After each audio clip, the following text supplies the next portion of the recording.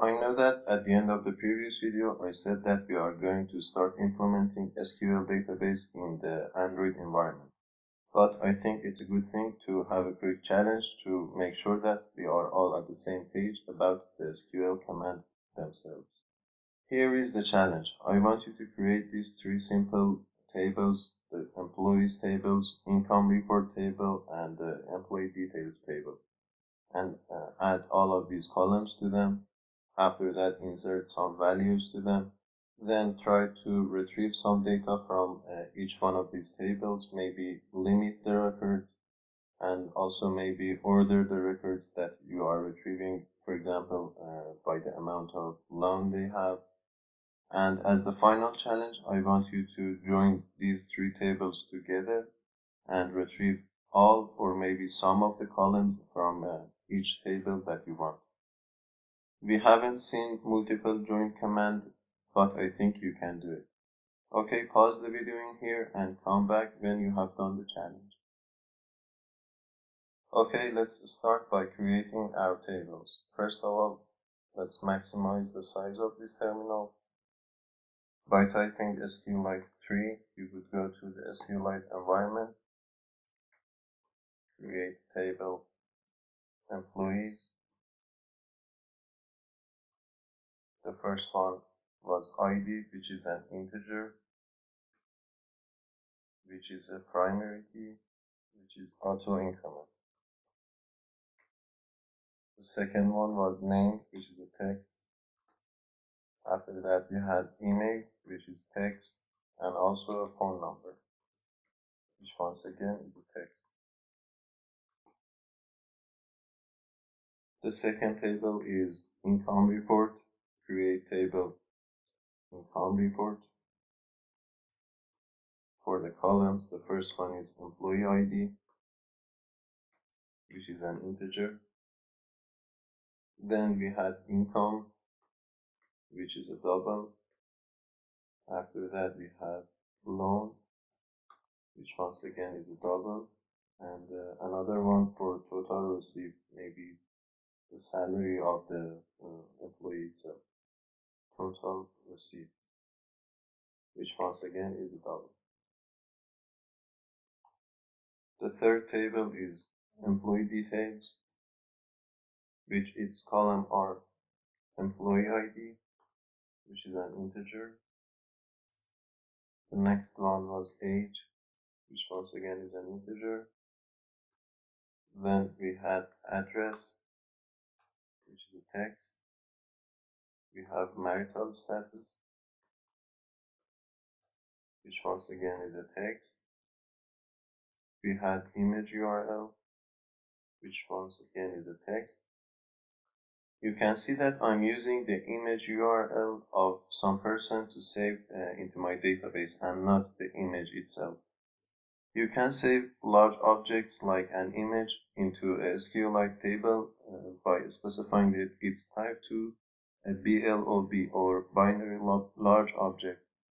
But in fact, that's not a good idea because it can make the work of the SQLite very much hard, and it may take a lot of time to retrieve data from your database.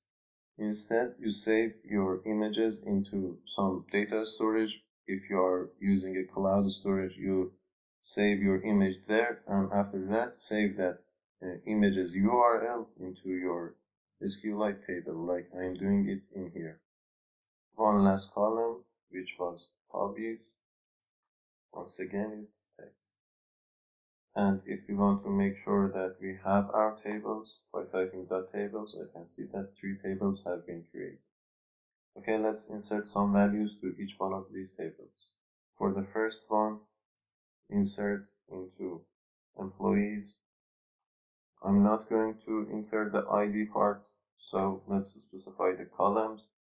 For example, I'm going to enter the name, email, and phone number. As the values, let's say Maysam, email maysam@maycode.org, and as the phone number, because we specified its type to text, we need to put it into a double quotation, some number. For the second table, I can say insert into income report. This time I'm going to add values to all the columns. So let's say employee ID 1. For the income, let's say some number. For the loan amount, let's say 10,000. And for the total received, let's say $65,000. Sorry, I forgot to put the value keyword before these values. Okay, let's insert two more. Let's insert some values to the third table and insert into employee details, values. The first one is employee ID. The second one is age address. For the age, let's say 28. Address, let's say Miami. Marital status, let's say single. Image URL, I'm not going to put some real image URL in here. Instead, I'm just going to add a text, a fake text, some image URL. For the hobbies, let's say metal music.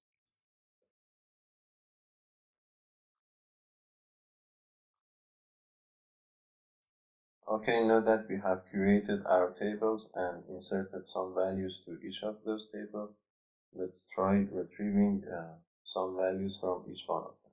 But before that, let's turn the headers on. For the first table, let's say select a star from employees. We have three values. Okay, let's be more specific. Let's say select name and email from the first table from employees. We have these two tables, these two columns. Let's try limiting the number of records that we want. We can use the previous command just by adding limit to, let's say, 2 this time. We have 2 records. Okay, now let's join the first two tables together and retrieve the name of each employee plus the amount of income and maybe the loan. Let's say select employees.name and also income report.income and also income report.loan. From employees, inner join. We know that it doesn't matter if we use join or inner join, those are basically the same. Inner join the second table's name, income report, on employees.id. You may be wondering why am I using this syntax for saving the IDs inside the tables. I will be talking about this in I think 2 videos later, but for now let's cope with me. Employees.id is equal to income report.employee ID. Let's also order our records by the amount of their income in a descending manner. Let's say order by income report.income. We have the columns that we wanted and the records are ordered by the income column in a descending manner. That's fine. Up to this point, we haven't seen any new commands. But what if we want to join 3 tables together? For example, if we want to, let's say, retrieve the name from the first column, maybe income and loan from the second column, and also some details about the employee itself from the third table in a single command. Well, the way to do that is like this. We basically use multiple join. We can say select employees.name, employees.email, also let's say income report.income,